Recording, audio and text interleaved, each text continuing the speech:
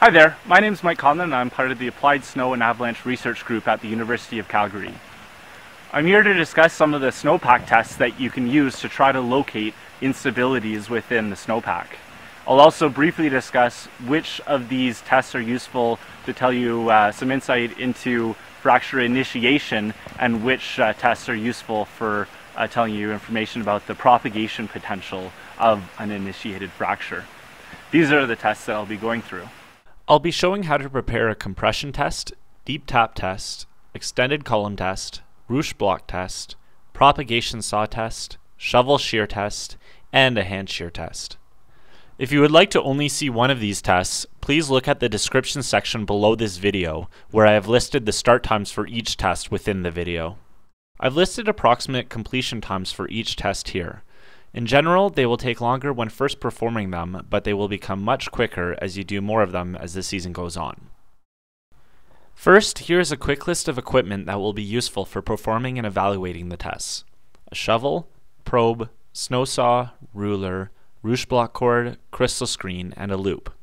You can get by with just a shovel and a probe for most of these tests, but the rest of this gear is light, inexpensive, and really helps to improve quality and speed the tests up. Now I will walk through the Snowpack tests. So starting out with the compression test. The compression test stems from the 1970s, where it was used by Parks Canada wardens. It is an effective test at locating instabilities near the surface of the snowpack. A column of 30 centimeters by 30 centimeters is isolated in the snowpack, with a typical depth of approximately 100 to 120 centimeters. When on an incline, the 30 centimeters is measured upslope, not horizontal. To start, a pit must be dug downslope of where the compression test is to be completed. The back wall of the pit should be vertical. The column can then be formed. There are many ways to create a nice, uniform column, but I will go through my usual methodology. I typically start by exposing one side of the column by sawing upslope and shoveling away the snow, just enough so that I have room to reach in for the back cut of the column. I then measure 30 centimeters across and cut the other side of the column. I remove a wedge of snow here for better viewing and to ensure that the column is fully isolated by visually seeing the saw as I do the back cut. I then measure 30 centimeters upslope and cut the back of the column.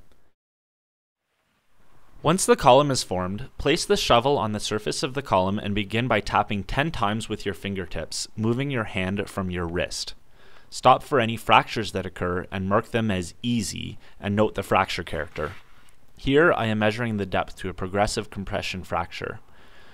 Continue until 10 easy taps are complete. Although not obvious, I am only touching the shovel blade with my fingertips.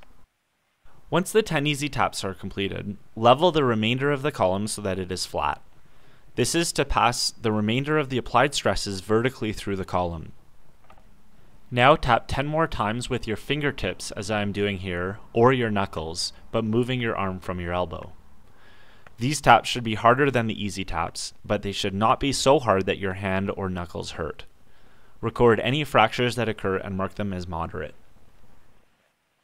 Level the column again if it is not horizontal.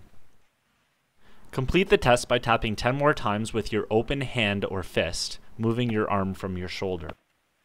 Watch out for fractures that occurred because your shovel passed through the layer at the back of the column.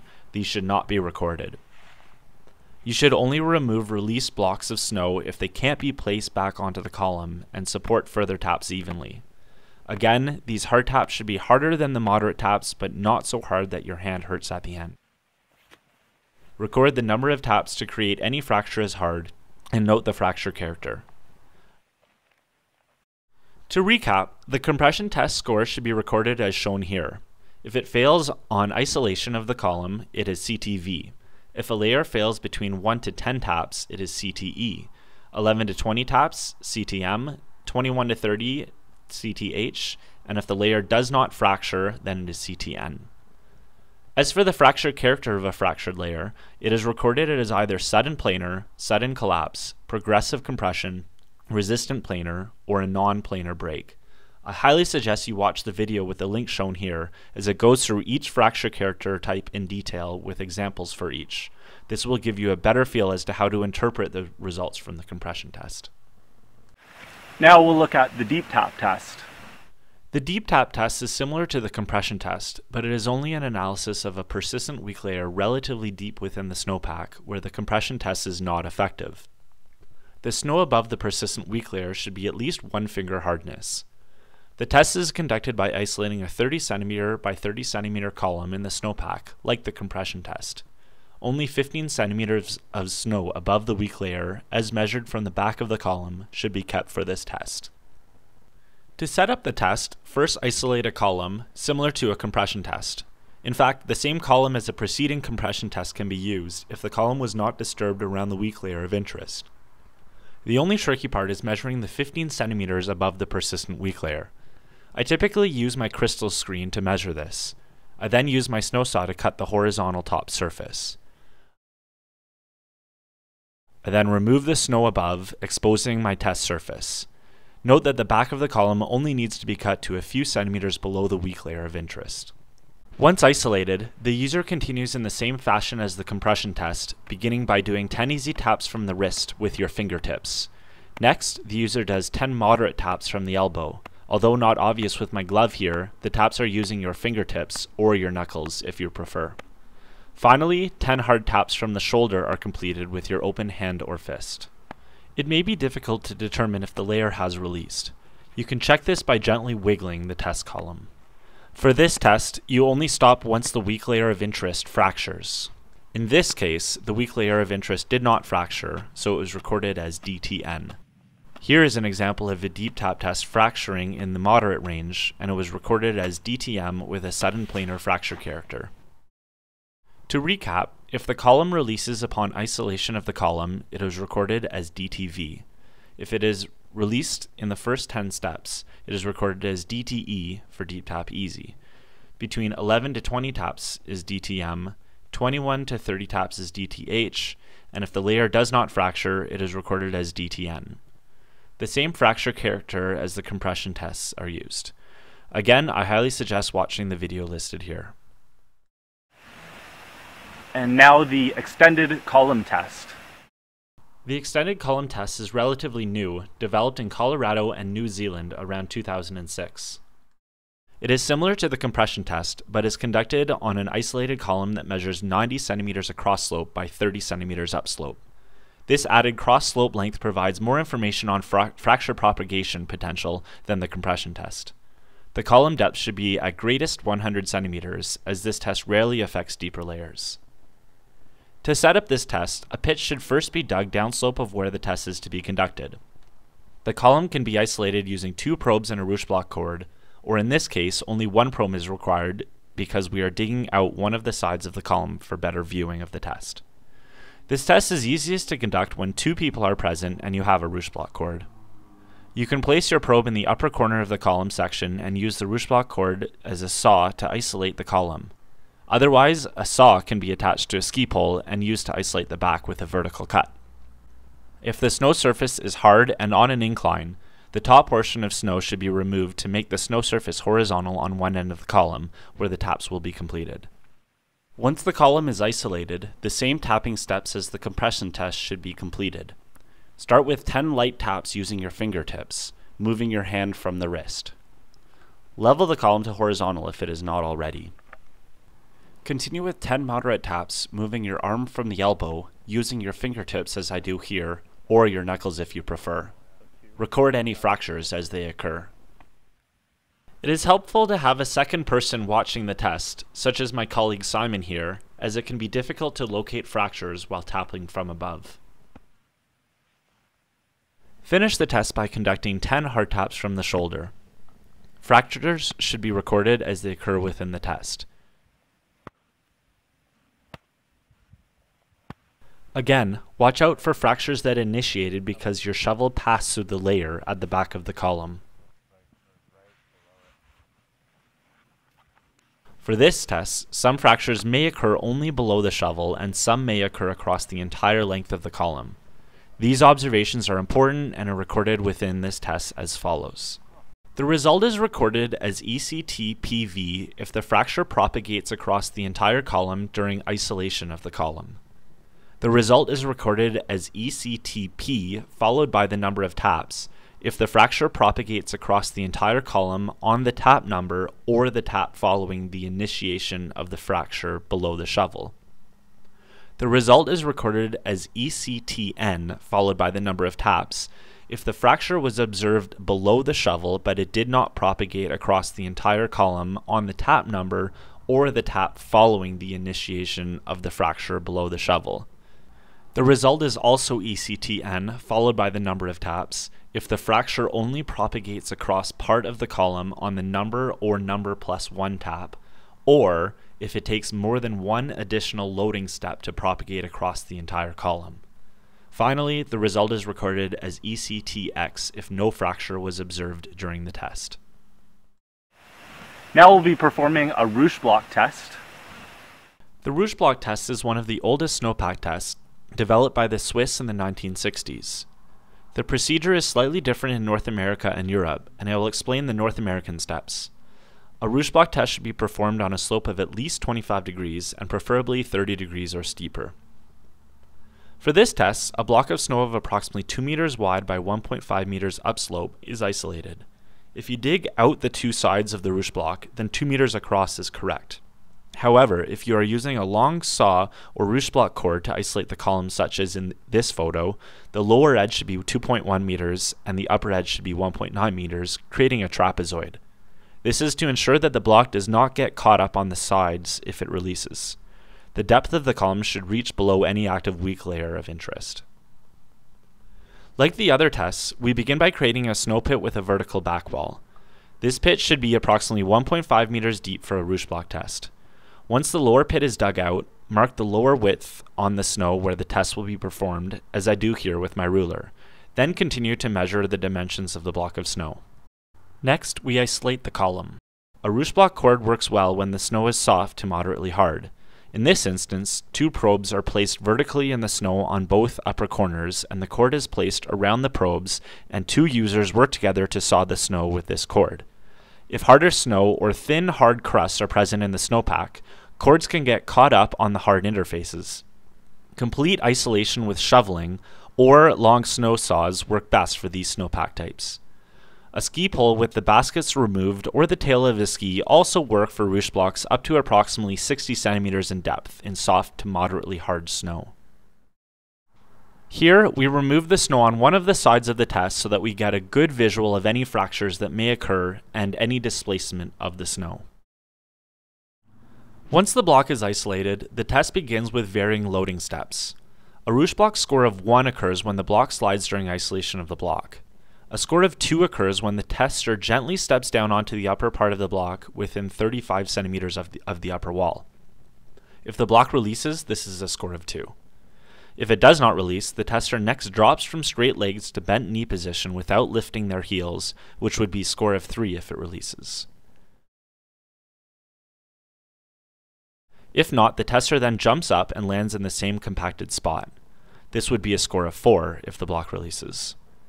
If nothing happens, the tester then jumps again onto the same compacted spot, and this would be a score of 5. Otherwise, there are then differing steps depending on the slab hardness or depth of the active weak layer. If the slab is hard or deep, the user removes their skis or snowboards and jumps in the same spot. For softer or thinner slabs, where this may penetrate the weak layer, the user keeps their skis on and steps down another 35 centimeters to almost mid-block and pushes once and jumps 3 times. This entire step is classified as a score of 6 if it releases during any of the loading steps. If the block does not slide during the entirety of these loading steps, the score is 7. The 7 steps are listed here again. They are also listed in the Observation Guidelines and Recording Standards for Weather, Snowpack, and Avalanches, published by the Canadian Avalanche Association. For reporting a Rutschblock result, the release type is also noted. A whole block is listed if 90 to 100% of the block releases. Most of block is recorded if 50 to 80% of the block releases. Finally, edge of block is recorded if 10 to 40% of the block releases on a planar surface. Here I'll be explaining the Propagation Saw Test. The Propagation Saw Test is a recently developed test by the Applied Snow and Avalanche Research Group at the University of Calgary. This test only analyzes the propagation propensity of a persistent weak layer. For this test, a column 30 centimeters across by 100 centimeters or greater upslope is isolated. The upslope length of 100 centimeters is used when the weak layer of interest is buried 100 centimeters or less in depth.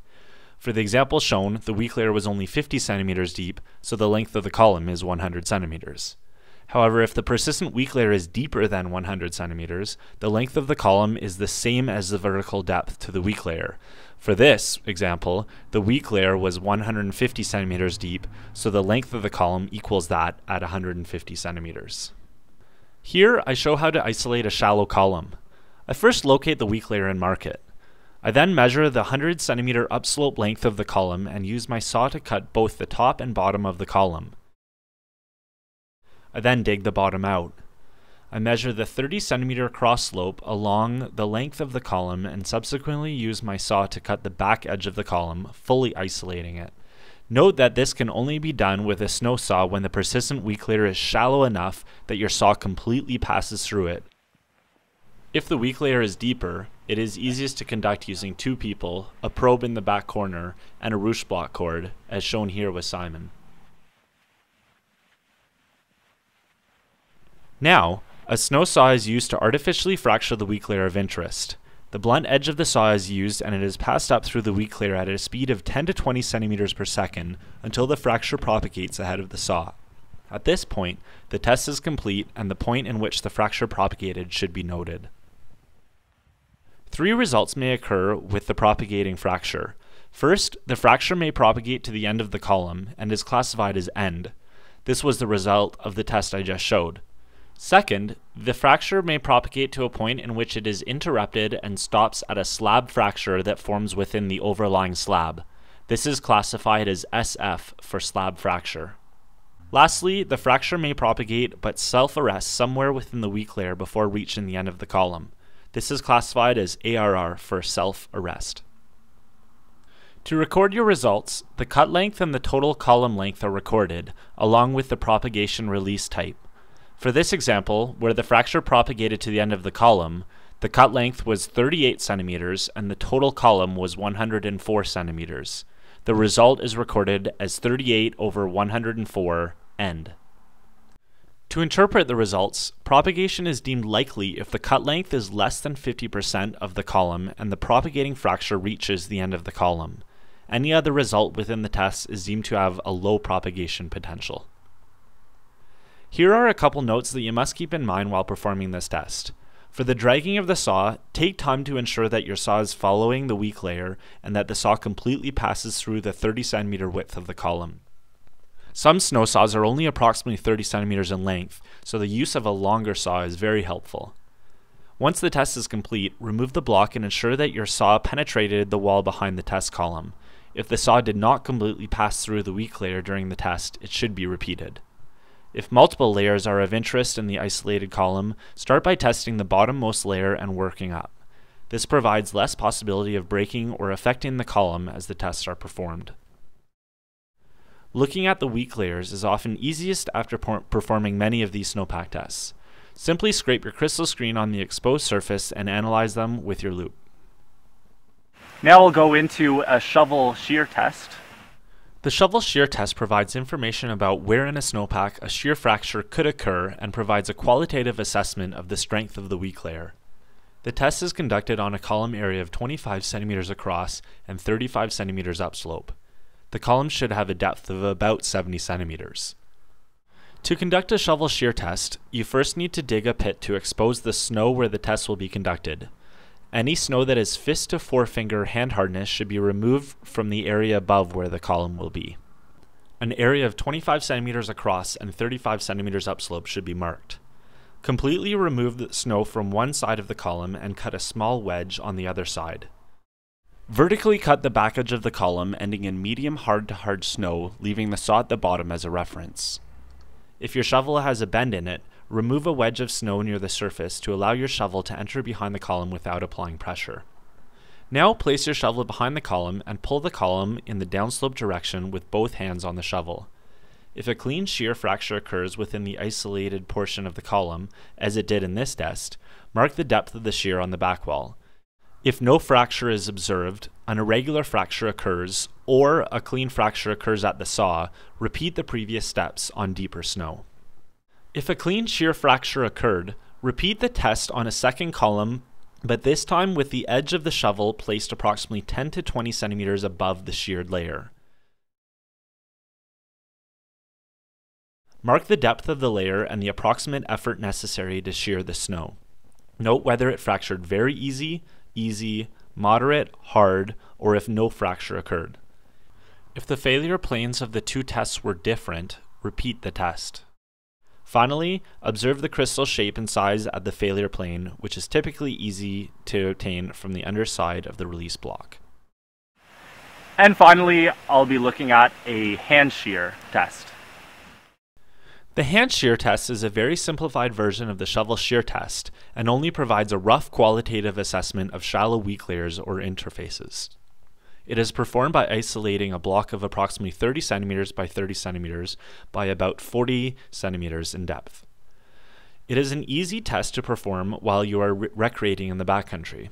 Start by exposing a portion of snow about 40 to 50 centimeters in depth. The bottom edge should be dug out enough to allow for the block to slide.